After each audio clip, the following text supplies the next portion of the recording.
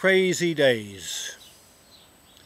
Gone now the morning's waking hour, reflective mirror of memories, dreams and inspiration.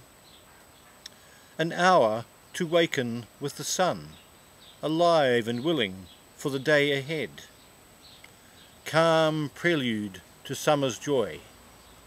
An hour for listening to cheerful birdsong, weed the garden, milk cows, fix the car, go surfing, swimming, or for a run. A family time unperturbed by the impending demands of another workaday hustle bustle.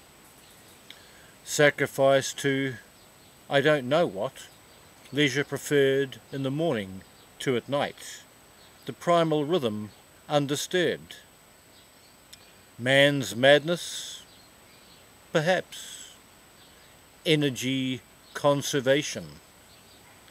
So cold a term, so warm the memory of how it was before daylight saving.